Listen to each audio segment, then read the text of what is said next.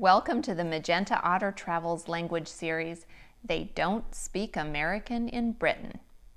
If you haven't already subscribed to our YouTube channel, please do. We would love to have you part of the Magenta Otter Travels community. All right, today's installment is 8 words not to say if you're an American traveling in the UK. In my 20 plus times visiting the UK, I've learned a few terms that are just easier to avoid saying to not cause confusion. So the first one is pants. This one really is the biggest one because it's just a word we use so often in the US to describe clothing we wear on the lower half of our body. But in the UK, pants just means underwear. So if you're a very ladylike person and you say, I don't like to wear pants, I only like wearing skirts and dresses, that sounds kind of alarming in the UK. So just remember, pants means underwear. So when you go to call slacks trousers, jeans, chinos, corduroys, pants, you might want to just use a more specific term instead. The next word is bum. Now, if you are referring to your bottom or the thing you sit on, you can say bum. Just don't use bum referring to a homeless person. I mean, I don't really think you should be referring to homeless people as bums anyway, but just know that if you say the word bum in the UK, it only means a bottom. Which brings us to our next word that you just really should avoid saying altogether, and that is fanny.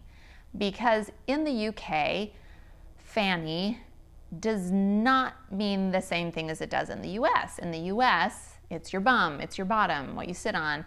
And in the UK, fanny is a female's private parts, let's just say, on this family-friendly show. So if you are wearing a fanny pack, which unfortunately has come back in style, don't call it a fanny pack in the UK. Call it a bum bag, if you would, because that's what they call it in Britain. So the next word is actually 2 words that I would just avoid saying, not because they're really bad, but just because they're confusing and it's easier to not say them. And that is if you are in public, at a restaurant, or anywhere shopping wherever and you want to know where the restroom is, don't say, where's the restroom? Because they won't know what you're talking about.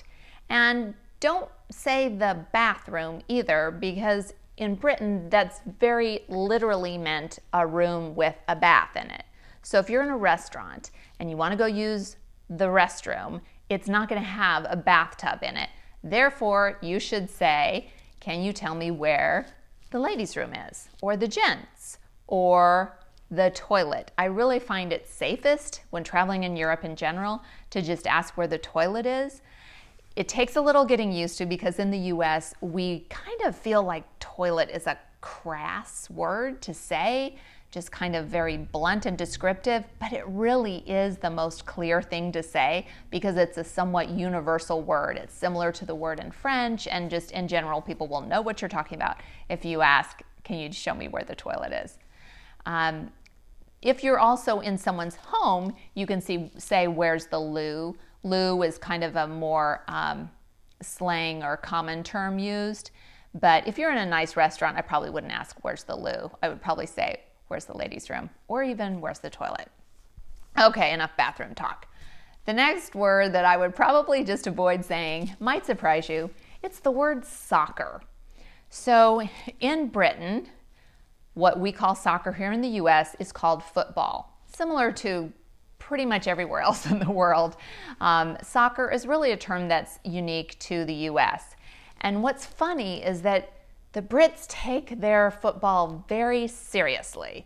So if an ugly American comes over there talking about soccer, it might just get their hackles up a bit. So I'd say, when in Rome, when in London, just call it football. And then when they come over here to visit the US, and they want to talk about football, you can correct them. If they're talking about soccer, you can tell them they need to call it soccer, and if they're talking about American football, then they can say football. The next word is kind of a funny one, but because we are animal lovers, we have come across this many times, and it's the word pet. So It is also old-fashioned terms for intimate contact.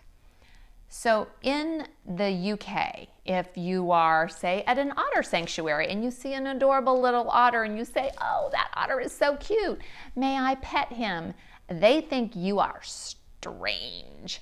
Instead, they would expect you to say, "May I stroke him?" If someone's walking their dog down the street and you want to pet the dog, you say, "May I stroke your dog?" So it sounds very odd to us because that's not how we use the word stroke, but that is what is common and expected there. Next word is also a little bit uncomfortable. It's the word period. Now here in the US, period can mean menstruation. It can also mean that dot at the end of a sentence. In the UK, it's not a dot at the end of the sentence. It's only menstruating. So if you want to say something with emphasis and say, "Otters are the cutest animals anywhere, period," that just sounds really strange to them. Instead, you would say, "Otters are the cutest animal in the world, full stop," because the dot at the end of a sentence in the UK is referred to as a full stop. Okay, this next one might seem a bit strange, but it's the word England. It's not that you shouldn't say the word England. You absolutely should if you are referring to the country of England. The problem is that sometimes as Americans, we consider all of the UK or all of Britain as England, and that can be annoying to people. So if someone came over from Europe and they were visiting you in Texas and they talked about Texas as if it was a part of California, you would be like, "What? No. Texas and California are two completely different places, and it's all part of the United States." And so it's the same thing there. Don't act like someone who is from Edinburgh, Scotland is in England. Don't say, "Where in England do you live?" if you know someone is British.